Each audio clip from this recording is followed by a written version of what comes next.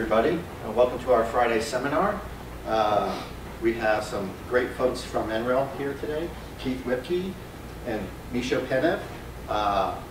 Keith is the, I have my little cheat cards, the fuel cell and hydrogen technologies lab manager.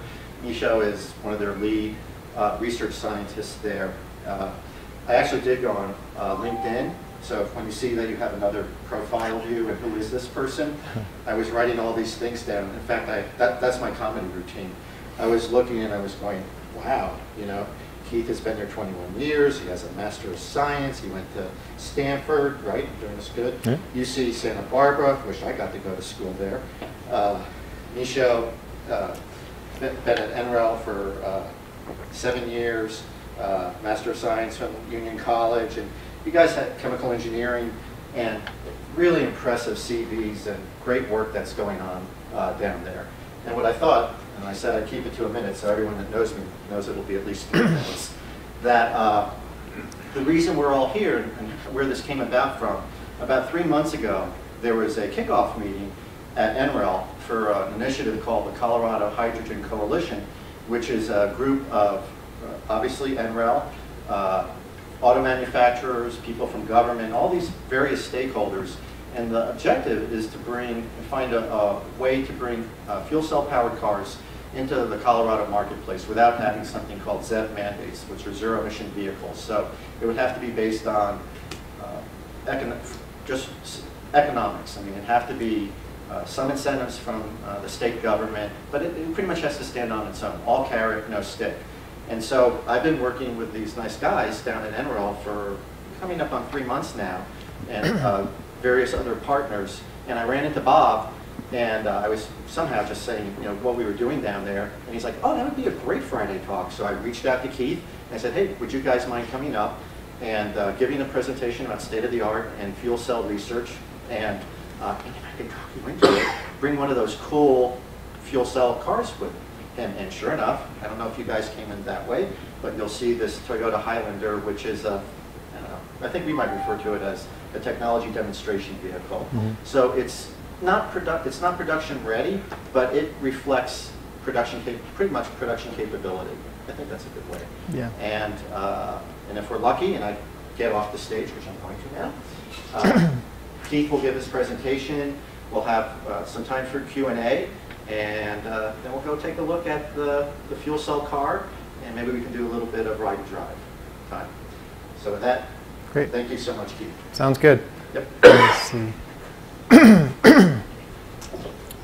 So thanks for having me here, Steve. I always like talking about this, and actually I was just at Toyota in Torrance yesterday giving a very similar talk, and I had some good questions and good interaction as they prepare to launch their fuel cell car.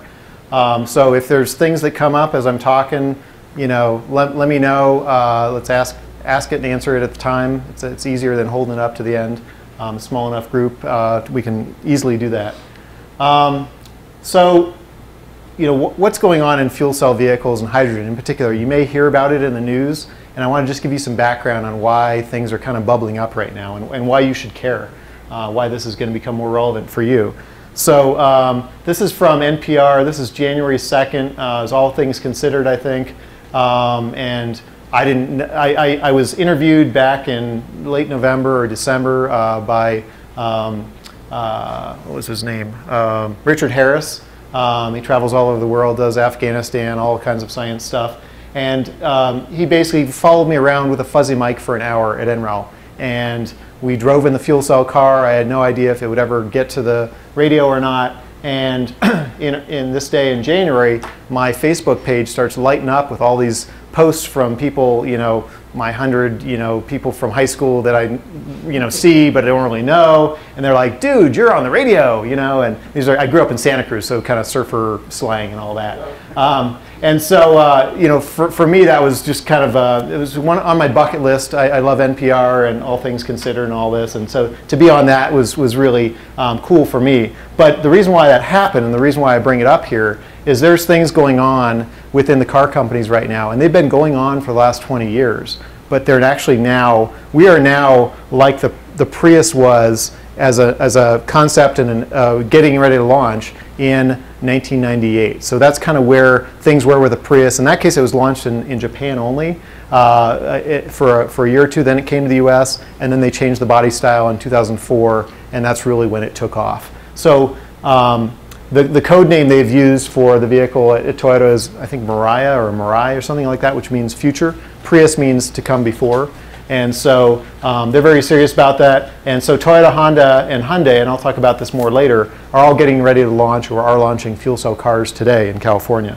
So that's one thing. This is from Fast Company magazine.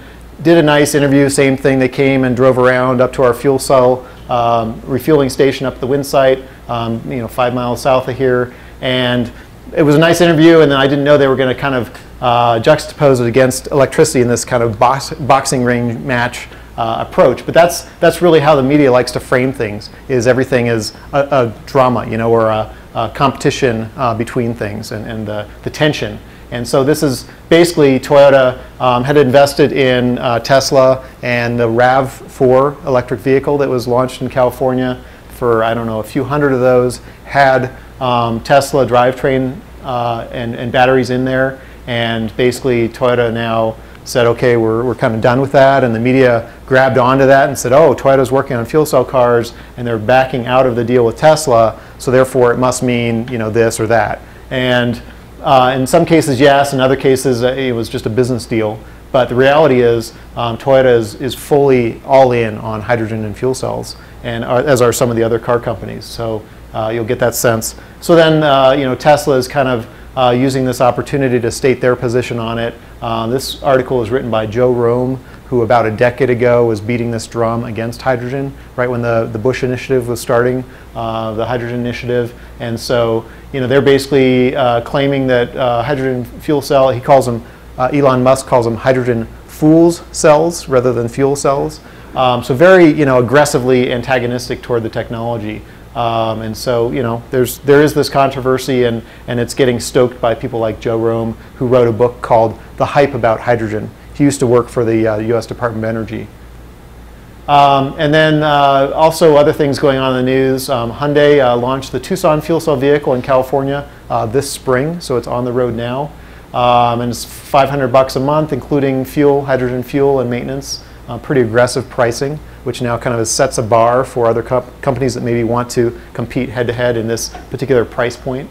And so this is, and you can see who they're targeting here, early adopters. Be the first to park one in your driveway. Not, this is the cheapest car, or, these are early adopters they're targeting. Yes? I'm sure you'll get into the whole infrastructure ideas, but when they say, $500 a month including fuel, just basic question. I know this is being rolled out in California. How many fueling stations does California have, and where are they? They have 8 retail-like stations today, and they're on their path up to 100 by 2025, I think, or 2020. All in Orange County? Or No. The Bay Area as well. So basically, the California Energy Commission has funded the first 100 stations at roughly $2 million a pop, so $200 million over the next decade from a car registration tax. Okay. And then just for basic knowledge for those of us who aren't familiar with fuel cell cars, how often do you have to fill up? Once a week? Same as gasoline. So they'll size the hydrogen tanks on here to give you a 300 to 400 mile range. Okay, perfect. Yep. And then you'll get a 3-minute refuel. Are the oil companies on board? Not right now. They were back when it was the Bush initiative.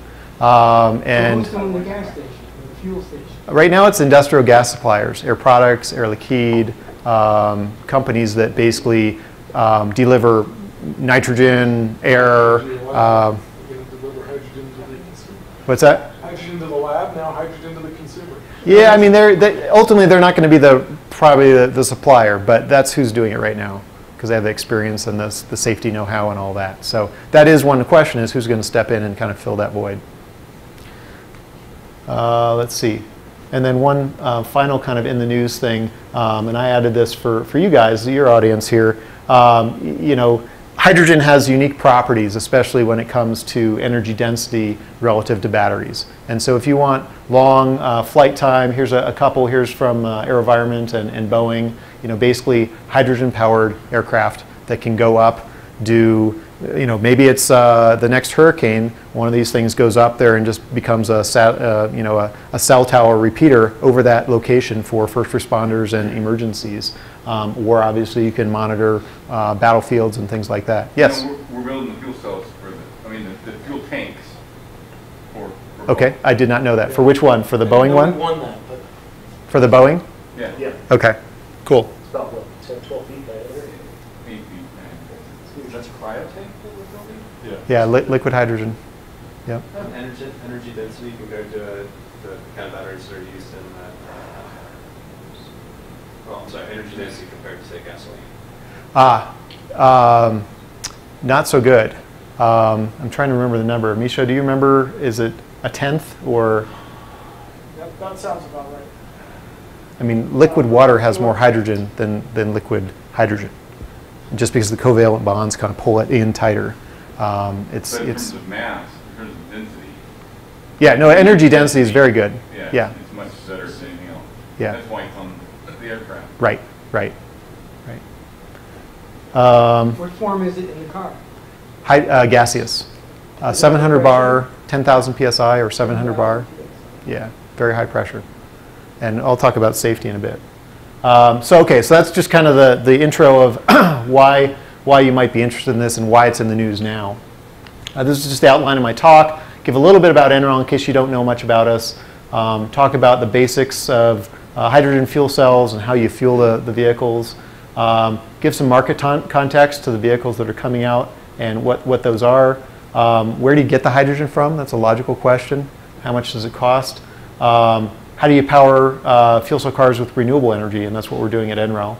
How we're working with industry to advance these cars coming to market. A couple initiatives and challenges, what needs to be done still. And I've got one slide for kind of key takeaways, if there's anything you should remember from today. Okay, so about Nrel. So we're just down the road, 25 miles, right south of South Table Mountain, right around the corner from Coors. We are actually, the buildings and all the equipment and our laptops are owned by the U.S. Department of Energy, Office of Energy Efficiency and Renewable Energy. However, we're not government employees. So last year when the government shut down, we didn't have to go home. We had money in the bank to continue operating. We're actually employed by the Alliance for Sustainable Energy, which is a 50-50 LLC from Battelle and MRI Global, which used to be Midas Research Institute at Kansas City, Missouri, which actually Nrel is larger than their laboratory in Kansas City. About 2,400 staff, 350 active partnerships with outside non-DOE activities, and actually our campus is a living model of sustainable energy. All of our buildings are now LEED Platinum rating, including our laboratory buildings. This is part of our research support facility, which was, I think, our first LEED Platinum building on our campus. Actually includes a lot of technologies that were developed at Nrel over the last 35 years, which is really cool. And this is an aerial view showing the RSF, the 3 wings, and then our new Energy Systems Integration Facility, which is a leading state-of-the-art building for grid interconnection, and that's also where our hydrogen activities are housed. So to kind of give an intro of our view of a portfolio of options for vehicle technologies. So if you look at today's vehicle, it's about a gasoline vehicle, 3 to 350 grams per CO2 per kilometer. And if you look at what's needed to get down to sustainable environmental levels for CO2 emissions, you need about an 80% reduction from today's baseline. And this is a constant gram per CO2 curve. And so you can either make your vehicles more efficient, like the Prius does, 2 or 3 times the fuel economy of a regular vehicle, or you can lower the carbon intensity of the fuel, or you can do both. And so these are just some representative curves of where biofuels come in. You can really get the carbon content out of that, at least in a full fuel cycle. But ultimately, you're doing combustion engines typically, so you're not going to be that efficient. You can do electric, which is very efficient, but has a little bit higher energy intensity based on the mixture of fuels that are on that grid. And then there's hydrogen, which is somewhere in the middle, more efficient and lower carbon intensity than either of those two. So on our campus, this is a picture of one of the Prius plug-in prototypes. We actually got, once they were done testing those and they launched their product, we got 20 of those vehicles at Nrel. So on our campus, we have a bunch of different vehicles. They're powered by electricity, hydrogen, ethanol, E85, natural gas, all kinds of different fuels. We have various fueling and recharging stations. All of our electricity comes from solar and wind, or if necessary, we buy renewable energy credits to basically balance out and become 100% renewable. And we also have energy infrastructure to allow the electricity to return energy back to the grid. It's really there for our renewables, but we're actually doing some experiments with plug-in hybrids and vehicle-to-grid, where you actually power the grid at least a little bit from your vehicle. So the program I manage at Nrel is a fuel cell and hydrogen technologies program. So it's not just fuel cells and vehicles, it's the whole spectrum, going all the way from making the hydrogen, storing it on board, converting it to electricity on board, and then trying to get, these are kind of cross-cut, making sure that the fuel cells as you make them have high quality control to try and drop the costs. We do technology validation of things out in the field. Also, a market transformation, basically looking for new market niches to expand the role of hydrogen fuel cells. And then safety codes and standards to basically make sure that the market is ready and the fire marshals and everybody's comfortable with the safety aspects of it, and that the products that are being made fit into that mold of safety. And then finally, systems analysis that kind of cuts across all of those. Okay, so some of this may be really basic for some of you, maybe it's new, but just kind of ground everybody when we're talking about this. Hydrogen atom is one proton, one electron, and the periodic table of elements is in the upper left. So, you know, basically it normally exists as a molecule as H2, two hydrogen atoms, so you got two protons and two electrons, and it combines easily with other elements. So on Earth, you don't see it like this unless you make it really.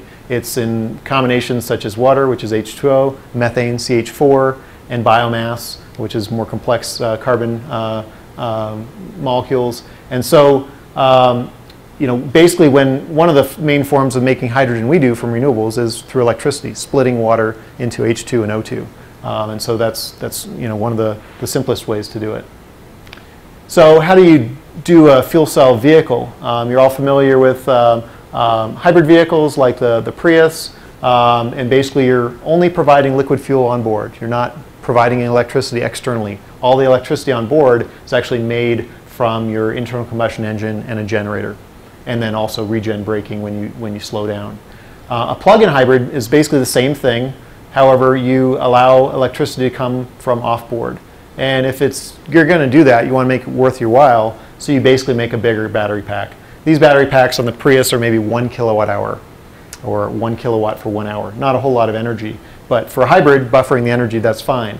For a plug-in, if you're going to go to all that work and have an inverter and all that, you want to make it, you know, a significant amount of energy. So, for example, some of the, what's the Hybrids Plus, or there's a company in Boulder that does this, and I can't remember how many kilowatt hours they have on there, but it's, you know, dozens, maybe 20 or 30. And just for reference, the Tesla Model S has, their biggest is 85 kilowatt hours, so a very large battery pack. And then finally, a fuel cell vehicle, the only input is hydrogen, and it's as a gaseous form. And you store it in a high pressure tank. It runs through the fuel cell, which makes electricity, and then you either store that or you run the motor, and of course you have regen braking as well. All fuel cell vehicles today are hybrids. They have batteries on board. The hybrid battery is much the same size as a hybrid gasoline hybrid. They're not big batteries. People have talked about doing a plug-in hydrogen fuel cell hybrid, which is basically a combination of these two, a bigger battery pack. And it's possible, but you're already sticking a lot of technology on there, a big tank for the hydrogen, and have a big battery as well. You're talking about more cost, more weight. And from my discussions with the auto companies, they say, if we're going to all the trouble to get all this stuff on here for a fuel cell vehicle, if we want more energy, we'll just stick a bigger hydrogen tank on there. It's much, much lighter and easier to package that than it is, you know, 500 pounds worth of batteries. So that's kind of their perspective with today's technology, at least. Is that part of the drive for them, for Toyota, is to reduce mass? I'd say generally expensive batteries. Well, in general, they don't like batteries. And there's a lot of reasons why. mass and handling, degradation of the batteries. But really their biggest thing is from the consumer perspective. They really truly believe in the voice of the customer and who's buying their product. And to change people's paradigm about driving range and refueling time, which are the two biggest things that you sacrifice when you have an all-electric, battery electric vehicle, even a Tesla, even with the supercharger stations, you sacrifice range and refueling time with a battery electric vehicle. And just for reference, when you're pumping gasoline, that's about 2 megawatts worth of energy going through as a liquid fuel. So if you want to replicate that with electricity, think about a 2 megawatt cable. And if you want 8 or 10 people to fuel at your corner Conoco station on Table Mesa and Broadway, you talk about 10 people doing 2 megawatts apiece. You're talking about 20 megawatts and its own little substation or distribution thing for each one of those corner stations. For me, that doesn't make sense. So, but you know, Tesla is doing this with the superchargers, and basically they're trying to eliminate that as a threshold. But still, you're talking about a 20-minute fueling of maybe 50% or 80% of your charge. And if you do that, I guarantee you, if you do that every day because you're lazy and you don't want to plug in at home, you will tear up that battery in months, if not weeks. I mean, you're talking about I squared R losses, and the current is so high to do that. You've got heat generation, it's going to rip it apart. So, so just kind of going a little bit further on these technologies that are within the vehicle. This is a generic vehicle. It doesn't represent any OEM's vehicle. Here's what you would consider a small hybrid battery, probably under the floor where they are in normal hybrids. 1 or 2 or maybe 3 hydrogen storage tanks. They're going to be, because it's high pressure, they're going to be rounded, cylindrical, or spherical, and you know, they'll be packaged in a safe place to try and shield them as much as possible from impact. And then you've got basically the fuel cell somewhere up front. There's also going to be an inverter to take the DC to go to AC to power your motor. There will be an electric motor. You'll have a couple radiators to dissipate the heat, and that's it. And the nice thing about fuel cell as well as battery electric vehicles is all your power is getting transferred by electricity. So you're talking about wires. You're not talking about drive shafts and torque. And so if you want to stick your fuel cell up here or under the floor or in the back or in a tunnel, it's the same. It's just maybe a little bit longer or shorter electrical run with wires. So tremendous flexibility from a new product, clean sheet design. If you're an automotive company, you can think about different concepts.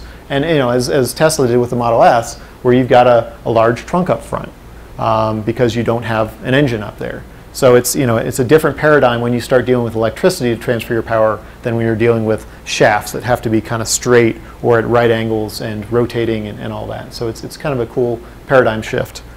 So basically, once you have the hydrogen on board, you take the protons. They go through the proton exchange membrane, and so remember a proton electron. You let the proton go through, and that's split apart through a catalyst on an electrode and a special membrane, kind of like saran wrap. And then the electron goes around, and this is where you put your motor or your battery, and you do electrical work with it. And then it comes back around here, and it joins back up with a proton and oxygen from the air, and you form H2O. So the byproducts of a fuel cell are water, heat, and electricity. And that's it. So what do these things actually look like? This is from a Honda FCX. This is back before they did the Clarity. So this had a Ballard fuel cell stack from up in Canada. They actually did a sandwich floor construction, so all the components were in the floor of the car. They chose to go with 2 big tanks, but they were also at 350 bar, so half the pressure of today's vehicles. And they just made a very, very efficient vehicle, very aerodynamic, very lightweight. And so they went through it with 350 bar and got a decent range. I think it was 200 and something miles at 350 bar. And now their next generation vehicle is at 700 bar and will have 300 plus mile range. Yeah. Remember, is the Highlander out there, can it handle 700 bars? Or It is, yep. And it actually holds, I think it has 4 tanks, 2 in front of the axle and 2 behind, and stores about 6 kilograms. In fact, this is the vehicle. So this is 2 vehicles. These vehicles came out in 2008, 2009. And Toyota started making claims about the driving range of these vehicles in excess of 300 miles, which at the time, and still is, DOE's target for the whole program was fuel cell vehicles with 300 plus mile range. And so I think it was Andy Card at the time, some high-level person within DOE said, I don't believe it, I want to know for sure. I don't trust their data. I want to know with our guys that this is true. So it was kind of a challenge to us as a national lab to say, we'll go out and verify their data. So in conjunction with Savannah River, who happened to have a contract in place with Toyota at the time, we went out and we drove from Toyota's headquarters in Torrance up to downtown LA, over to Santa Monica, and all the way down the coast and along the I-5 to San Diego. We had a very late lunch at about 2:30, turned around and drove back exactly 180 degrees, the same route. So it was about 50-50 city driving, highway driving, and we drove in about 10 or 10 and a half hours, 330 miles. These are data from the two vehicles. We consumed 4.8 kilograms, which is like 4.8 gallons of gasoline equivalent. And we still had about 1.4 to 1.5 kilograms left in the tanks, which was about 100 miles left. And so we drove 330 miles, about 100 miles left in the tank. So our calculation was that these vehicles were capable of 430 mile range without refueling on one tank of hydrogen, or one fill-up of hydrogen, which had never been objectively verified before. And so this is a public report out on our website if you want to see the data. So that's kind of long driving range is one aspect of the vehicles. Another aspect is high efficiency. So I was in the lead for a project for 9 years where we gathered data from 4 different car companies and their fuel cell vehicles over 5 years. We did 3 million miles worth of data that came to Nrel. We evaluated. And so this is the efficiency as a function of power from the fuel cell. And one unique aspect of fuel cell technology is a very broad and flat efficiency curve. And so this is basically the range. The light green is generation 1, dark green is generation 2. The range of the highest and the lowest of those 4 car companies' stacks, without attribution to which company is on the upper or lower end. And so DOE's target at the time was 60% efficiency. We actually got up to, I think, 59%, very, very close, and basically validated that the efficiency can be that high. So that's another attribute of fuel cell is high conversion efficiency on board the vehicle. And then I've got a couple pictures here of some state-of-the-art stations. This is in Torrance, California, right across the street from Toyota and Lexus headquarters in California. These are the two of the Honda Clarity vehicles at 350 bar. So this side of the island is 350 bar fueling. The other side is 700 bar, so the Toyota vehicles are over there. You can also see Mercedes-Benz, Hyundai Kia, Daimler, and there's a Hyundai Tucson here as well. And this is a unique station because it's a pipeline-fueled station. So right around this area, even though there's nice beaches and all that, there's refineries. Big tankers come in from wherever, they bring oil, and they refine it into gasoline. Well, they use a lot of hydrogen to do that. And so Air Products has a big steam methane reforming hydrogen plant a couple miles away from here. So the pipeline actually runs right down this street. So all they did was tap into it, bring it over here, they clean up the hydrogen, then they compress it, and then they fuel the vehicles with it.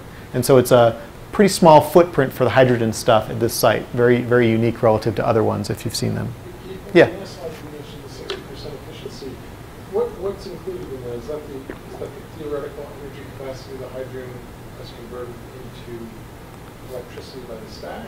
Or does it include things like friction on the wheels and everything else in the car? Is it just fuel cell portion? So it's the whole fuel cell system. So including all balance of plant, compressors, all that. But we drew the box around the system. So hydrogen in to electricity out. So once you got electricity out, it can go to the batteries, go to the wheels, but that's the conversion from hydrogen to electricity.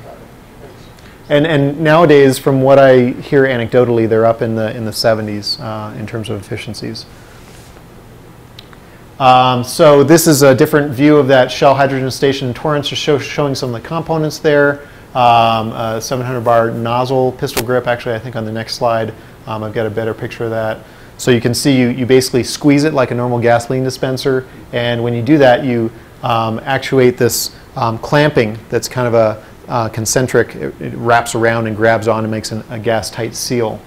Trying to make it as much like a conventional vehicle fueling as possible. That's a standard interface stack. It is, yes. The Society of Automotive Engineers has standardized that for both 350 bar and 700 bar. And it's downward compatible, so you can fuel a 700 bar vehicle at 350 bar, but you can't go the other way to make sure you never put higher pressure hydrogen into your tank. So here I've got just a 2.5 minute YouTube video, unpaid actors, script made up on the fly, but it shows some of the basic parts of fueling a hydrogen fuel cell vehicle, and also has some nice scenery of our fueling station up at the wind site. So I'll see if this works again. So we're driving a 2010 Kia Borrego fuel cell vehicle, and we're on our way from Nrel's campus in Golden up to our wind site. We're going to get some more hydrogen fuel made from renewables from wind and solar. What did I do? Something around here. I had two windows open, it looks like. Okay, let's try this again. So we're driving a 2010 Kia Borrego fuel cell vehicle, and we're on our way from Nrel's campus in Golden up to our wind site. We're going to get some more hydrogen fuel made from renewables from wind and solar.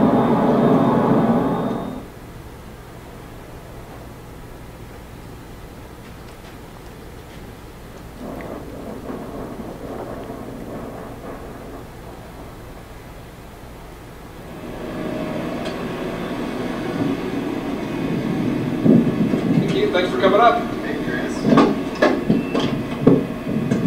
Well, looks like the sun's shining. You got some fuel for us? We got plenty. It's a beautiful day. Yeah, fill that.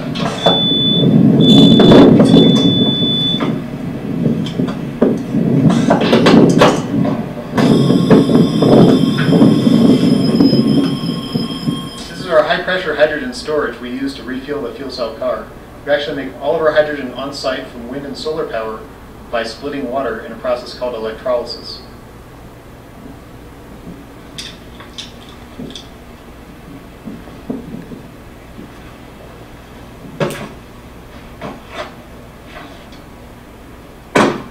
We're all fueled up, should be good for 426 miles. Let's go for a ride.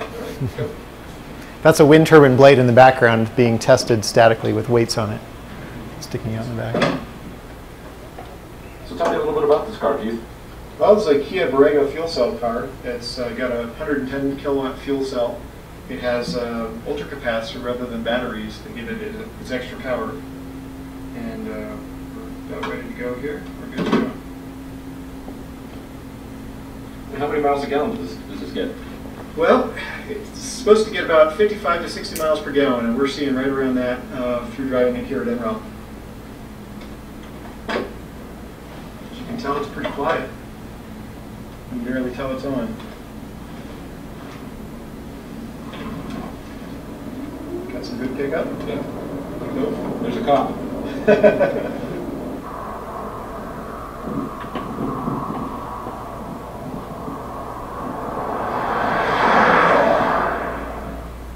All right. So you get to see some of the components there without needing to go to the wind site.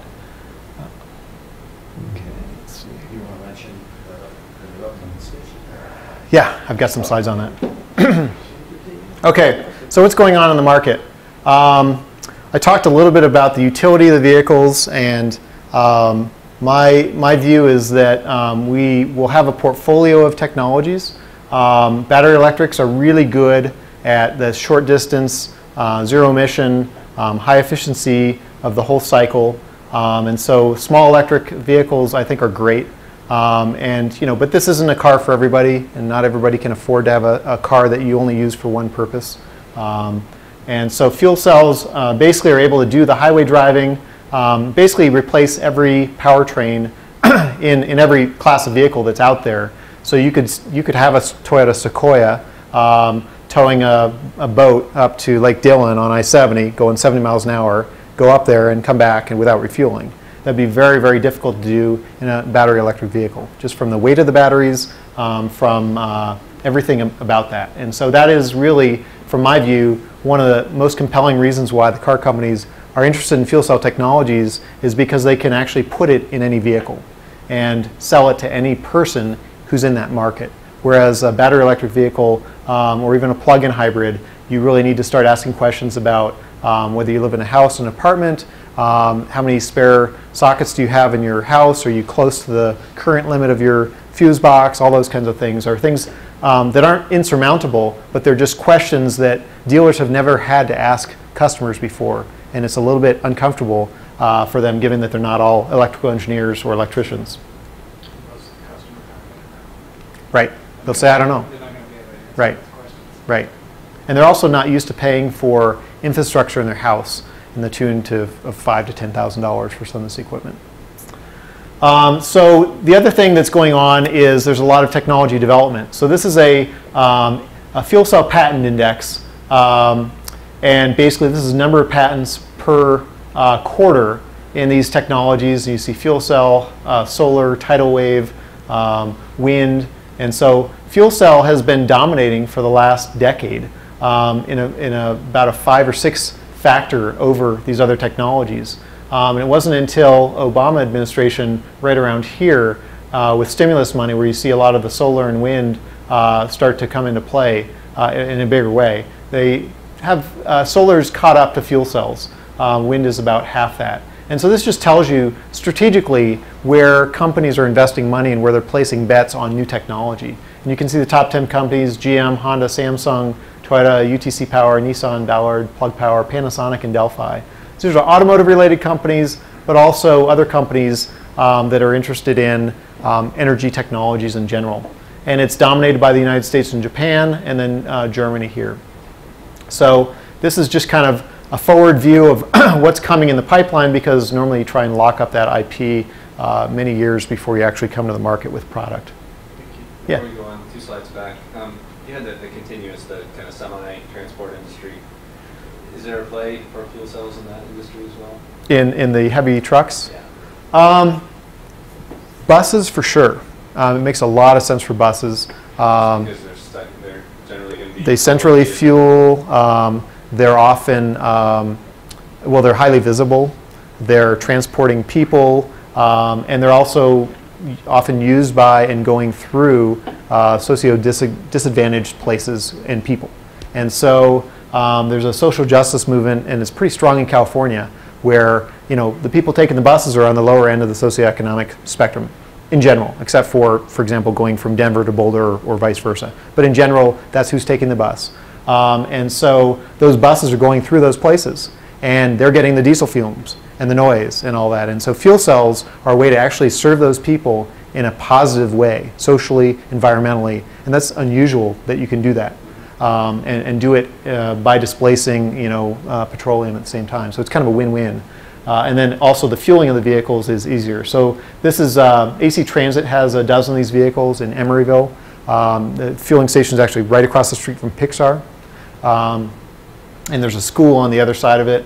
And so fuel cells in buses make a lot of sense. Heavy trucks, maybe, maybe not. Maybe if you did liquid hydrogen, they're actually looking at natural gas and liquefied natural gas as a good solution for long-haul trucking to displace oil or diesel fuel. So maybe, but I wouldn't say that would be the first market. I think buses and cars are going to be the first movers there. So in terms of product coming to market, I already showed you in the intro Hyundai's vehicle that's out on the market now. Toyota and Honda are the next two. And I just heard something a couple days ago. I couldn't quite decipher if I believed it or not, but it said something about Honda coming to market in 2016. So they may be shifting back by a year. But this is their vehicle, their sedan, which is a little less aggressive than the concept you may have seen a few months ago, probably at the LA Auto Show. This is Toyota's vehicle. This is, it looks like we'll be getting one of these at Nrel next year. So maybe I'll come back and do another talk next year when we've got that vehicle. But you can see all the major OEMs that have significant market share are playing in this market, and they're all talking about fuel cell vehicles on the road in the next 5 years. And many of them have joint partnerships. For example, GM and Honda and Ford and Nissan to basically lower the costs and lower the threshold of pain to bring a new technology to market. You might have an NDA on this one. I had heard that BMW and Toyota, there was some technology transfer going back cell technology, maybe like on an IA like follow-on or something. Right. Like that. There is a partnership, a public partnership between BMW and Toyota. What they're doing with that, I don't know or can't say. So those companies we just had on the previous slide make up 81% of the market share. So these are the people, if you want to make an impact and displace oil, these are the right people to be doing it. So in terms of infrastructure, there's a lot going on around the world. However, it is concentrated in a few countries. Germany has a strong commitment, and this is with Daimler Mercedes-Benz rolling out vehicles there. They've made a statement about 1,000 stations by 2020. That's pretty aggressive. Japan government has said introduction in 2015 with sufficient stations to support those early vehicles. Korea is talking about 100 stations in 2020. Denmark is just getting into this, as well as Norway. And in the US, there have been a number of states demonstrating stations and technology. There are actually 58 stations across the US, mostly behind the gate, behind the fence. And then California, New York, and Hawaii are probably the most active. And the California I already talked about, Energy Commission is committed $200 million over 10 years to get to that first 100 stations, which the car companies have said is sufficient coverage to fuel those vehicles. Not enough capacity to really make a significant penetration, but enough coverage. And then, you know, there's other states and federal level for fueling stations is uncertain at this point. I just want to show, this is the Newport Beach fueling station a couple miles from Balboa Island, very upscale neighborhood. And they took and converted 1 or 2 islands here to hydrogen. And it looks so much like a regular gasoline station. You'd have people coming up, and this happened when I went to go visit the station. People coming up, and they'd pull up, and they'd get out, and they'd pop their lid, and then they'd stare at this thing and look for where to swipe the card, and it just didn't quite look the same. They kind of step back and look around, and I said, why are these people so confused? It says hydrogen. Don't they get it? And then I looked, and on the next island over, just right over here, there was a big banner about clean fuel with nitrogen, right? Something about, you know, I don't know what it was, a cleanser or something they had in the fuel. And so it's no surprise we're confusing people. We're throwing around all kinds of science terms to try and impress them. And they don't really understand it and they don't really care. They just say, it must be good for me, it must be good for my car. So when they see hydrogen, they don't even pause. Just another thing that the oil company, yeah, trying to distinguish the product from the guy across the corner who has a different detergent in their fuel. So a real basic question. Yeah. Right now, I mean, there's no card swipe on this. I mean, how do they, people that are filling up, that's built into the lease and structure like that. So how does it move from it's included in the lease to I need to fill up and I'm not, you know, I'm a standalone customer without right. that? So the new fueling stations are, you know, credit card oriented. These ones are kind of like more like touch screen PIN number focus because it was a real limited audience. But the new ones the state is funding are all retail-like. So there'll be a price per kilogram? Correct. Correct. And maybe you'll have a special card when you swipe it if it's like for Hyundai that says, don't bill me, bill this other guy. So is the target price for the hydrogen fuel comparable to gasoline? On a per mile basis, yes. So if gasoline's at $3 or $4 a gallon, price point target at this point is $6 to $8 per kilogram, where you get at least 2, maybe 3 times the distance out of the same amount of fuel. So one gallon of gasoline is like 1 kilogram of fuel. It just happens to be the same energy content. CP is certainly costing you $50 to fill up the tank. So Right. Correct. Correct. Yep. Is that sustainable from the Air Products and those guys, or are they getting incentives to produce it at that price? So we know from the material handling equipment, so basically fuel cell forklifts, that they're able to sell fuel in that range or even lower. And so it's just a matter of the whole distribution network, and so those stations, they typically do liquid hydrogen, and they come and do a big delivery because they're running 100 forklifts 24 hours a day at warehouses. So this is a different market, different distribution network, and these are typically high pressure as opposed to liquid. So there's some differences there, but ultimately from a product perspective, we can see the path toward cost competitiveness with gasoline. And that's from natural gas. So steam methane reforming, where you're taking the hydrogen from the CH4, you're also getting some hydrogen from the H2O as steam. And so it's relatively efficient in the 80%, 85% efficient range. So a relatively good way to use natural gas in a zero emission vehicle. Okay, so that leads me to how else do you get the hydrogen? So here's non-renewable ways. Natural gas, we just talked about SMRs, steam methane reformers. Coal, not a great low carbon way to do it. And nuclear, zero carbon, but other issues. In fact, I just saw something that before Fukushima, Japan was like 25 or 30% nuclear, and now they're like 2% or something. They've basically taken them offline. So that's a concern for Japan, which had been oriented toward this zero emission path for their fuel cell and their hydrogen. And now they're looking at, well, if we don't have this path, what is our renewable path? So very important to be looking at the renewable aspect of it right now. So how do you get hydrogen from renewables? You can, I talked about the hydrogen in biomass. You can get it out through gasification or other technologies. Or you can do anything that generates electricity. You can split water using an electrolyzer. So these are how we're doing it at Nrel right now with wind and solar. We don't have any geothermal at Nrel. And this is in the range of $5 to $15 per kilogram of hydrogen. Right now it's on the upper end of the spectrum because the fueling stations and the distribution is not really set up to be at capacity, which is where you need for the economies of scale.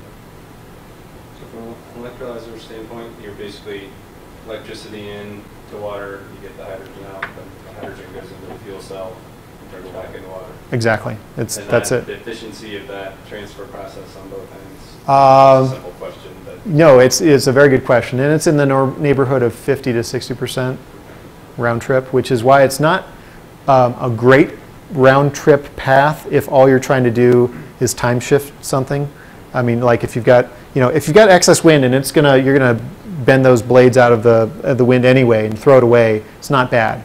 But if you're paying a price premium for that electricity from a renewable and all you want to do is stick it back on the grid, you better be in a place like Hawaii or someplace where the electricity there's a high demand for that on peak where their air conditioners are all running. Otherwise, it's the energy arbitrage doesn't make sense today with today's economics. Yeah. Has there been a comparison with, say, the hybrid vehicles of today versus your fuel cell on kilowatt hours, say out of a solar panel on your house, all the way to the miles you get out of it, like a kilowatt hours per mile? And what is that comparison? What's come out to? It's a good question. I haven't done that, so I don't know the answer to it. Seems like the best way to compare the different styles of vehicles is energy in, miles out. Sure. And I can tell you that solar is an expensive way today to get to a fuel, whether it's electricity or hydrogen, just because the solar electricity is going to be more expensive than wind today. Just the economies of scale of putting a 1.5 or a 3 megawatt wind turbine up versus that equivalent in 3 kilowatt increments on hundreds of houses. The economies of scale of wind is just better today. But that's cost is coming down. Kilowatt hours to miles is still a good comparison of the vehicle Right. itself. Right. So I would say today you could probably go further on that electricity from the battery electric path than you could from the hydrogen path. But if you consider that you can't displace every vehicle on the road by doing that, and it's got to be a second or a third vehicle, how many of those vehicles can you actually displace? And so I go back to the question of, if you can stick this technology in every vehicle, you can have a significant penetration. If you got to favor only the demographic who can have and afford a second vehicle or a third vehicle for a family, then you're losing a lot of the market, and so your potential penetration is smaller inherently. Whoops. So just a couple maps here. I'm not going to dwell on these. We're running low on time. But just to show where do the renewables, our country is actually very flush with renewables. And in biomass, it's concentrated kind of in the Midwest and northern part of our country. Wind we've got great resources in the central part of our country and on the western side. And then solar, we're kind of the Saudi Arabia of solar. And we've got a great desert over here. We've got good solar resource. And if you compare our solar resource to, for example, Germany, which has gone great guns on rooftop solar, I mean, they're up like in Canada. And yet they're doing what they're doing. And they're not doing it because it's a good resource there. It's an okay resource. They're doing it because they really believe in the difference they're making by doing it. So, you know, it really comes down to willpower and what you want to accomplish. So if you put those all together, our country has tons of renewable potential. And this is just basically showing that solar is really good in most of the country. Wind is great here. And this is, let's see, so we've got good solar, great solar, and wind, and then just a little bit of biomass, where that makes sense up here in New Jersey. And I'm not sure why that popped out, but this is the map we generated. So great renewables in this country, and certainly if we wanted to, we could be generating quite a bit of fuel from those renewables. Okay, so what are we doing at Nrel? In the area of hydrogen production, we're making hydrogen from splitting water through photoelectrochemical. I'll talk about that in a slide. Photobiological, basically using algae or bacteria to make the hydrogen for us as part of their metabolism. We're fermenting it, like you'd ferment beer, which makes CO2, but instead you're fermenting it and making H2. We're making it from pyrolysis, basically making an oil from the biomass and then transporting the oil and then splitting or pulling out the hydrogen through another process. And then electrolysis, which I've already talked quite a bit about. I'm just going to briefly have one slide on each of these. This is John Turner, one of our principal scientists at Nrel. He's been working in this technology for 35 years. Basically, it's, you know, one way you can make hydrogen through sunlight is directly by making electrons and splitting the water that way, like you did kind of in high school chemistry class. But photoelectrochemical is actually immersing your electrodes in the water, and you're bubbling up the hydrogen and the oxygen while being illuminated by sunlight. And so we hold the world's record efficiency of 12.4% of sunlight in and hydrogen out. Now the materials we did, and that was a decade or more ago, didn't last more than a few hours. Now in this last year, we actually got those materials to last hundreds of hours. So we've made some breakthroughs in terms of stabilizing the materials, which are very, you know, want to corrode in that environment. So this is showing making hydrogen from algae here, some green algae. And we also are making it from bacteria, basically genetically engineering the bacteria to not stop making hydrogen when they're exposed to oxygen. And so we're splicing in genes and doing all kinds of cool science fiction stuff like that. And then finally, I talked about electrolysis, and this is kind of a figure of what we're doing at our wind site. We've got 10 kilowatts of PV, we've got 50 kilowatts, or sorry, 100 kilowatts wind turbine somewhere here it is. And then we've got a bunch of different electrolyzers, and we're splitting water, compressing it, storing it, compressing it to a higher pressure and storing it, and then going in a vehicle. This is at 350 bar. So we're now doing the same thing down at our ESIF, our Energy Systems Integration Facility in Golden, but we're going to be doing the higher pressure, the 700 bar. And so that's going to be completed in October of this year, and we use solar and wind to make our fuel. And we are hoping at Nrel, and this is what we've been working with Steve and others on, is that we will be the seed for other stations as part of a Colorado Hydrogen Coalition, which is really aiming to bring fuel cell vehicles to Colorado without needing zero-emission vehicle regulations. So basically trying to figure out a way to do it with all carrots and no sticks, which if we can do this, we can really help transition the rest of the country to the same model. Because California, there's only so many states that have adopted California's regulations. And so obviously auto companies love this. We're trying to figure out a way to use that love to actually make this happen. So this is a schematic of our Energy Systems Integration Facility on the South Table Mountain site. And just to show you where our fueling station is being installed right now, it's kind of on the back here. All the high pressure and hydrogen stuff is kind of on the north and eastern side of the building, you know, basically trying to increase the hazards as we go away from the people here in the office tower. And this is our high-speed computer in this building here. Just another view of the location of the fueling station. Okay, so what are we doing to make this come to market? I'm not going to go through this in detail. We partner with a lot of folks, a lot of car companies in the Detroit area as well as in the LA area. We already talked about those car companies, but also a lot of academic institutions, universities. And so as part of that industry collaboration, we've brought fuel cell cars to Nrel. And this has been key for me in my vision of how this is all going to play out. And it's also been very instrumental with our management to convince them of what the technology is, what the potential is, and also get them bought into funding additional capability for fueling stations. For example, this is a 350 bar station we built on a shoestring budget of $150,000. Ultimately, this led to a $1 million investment for our next generation ESIF station. So that was, we had a Daimler vehicle here, a Mercedes-Benz A-Class, only sold in Europe for a 10-month loan back when we first put in our station. We also, Proterra was a fuel cell bus company down in the Coors Tech Center in Golden. They've since relocated to South Carolina for economic incentive reasons, but they came up and did a test fill. We had a 1-year lease of an internal combustion engine shuttle bus from Ford back in 2010-11. And then the vehicle that you saw in the video, we only had on a 6-week loan, really just for some visibility and exposure to it for us. And that was back in 2011, Kia Borrego. And then more recently, 2 years ago, we brought in the 4 fuel cell vehicles from Toyota. And these are 700 bar or 70 megapascal capable. And we've been running them around. This is one of the vehicles we have out front here. We'll go out and see in a few minutes. And so our partnership with Toyota on this is to basically study our fueling infrastructure, look at this renewable hydrogen production pathway, and also do somewhat informal studies of the vehicle performance, how they do at high altitude, a dry climate here of our high desert. And then obviously a lot of outreach to the public and our own staff. And basically having 4 vehicles at our site means that whenever anybody drops by from the media or a VIP, we can guarantee we'll have a vehicle there with fuel that's ready to take them around and show it to them. And that's incredibly powerful.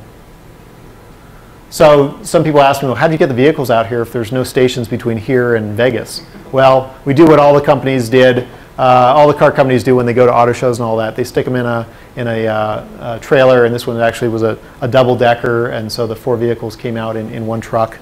And we have them for a couple more months, and then they go back. They actually were first deployed in California and received the zero-emission vehicle credits. They have to be there for 2 or 2.5 years. Then once that's done, you check that box, you can relocate the vehicles. And so these vehicles came to Nrel after that. And then at the end of 5 years, there's a manufacturer exemption from various DOT regulations. And at the end of that 5 years, they have to be, go back to Japan or be crushed. So we will lose these vehicles in a matter of months. Okay, so just a couple more slides here. And one of the things we're doing to facilitate the technologies coming to market is gathering lots and lots of data. I talked about the 3 million miles worth of data from the vehicles.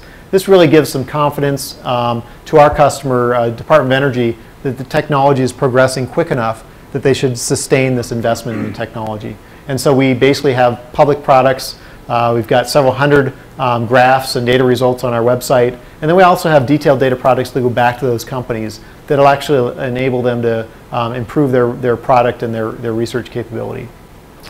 We're also more recently involved in something called H2 First, which is Hydrogen Fueling Infrastructure Research and Station Technology. It's a partnership with another sister national laboratory in Livermore, Sandia National Laboratory. They also have a facility in New Mexico, but we're partnered with the one in Livermore.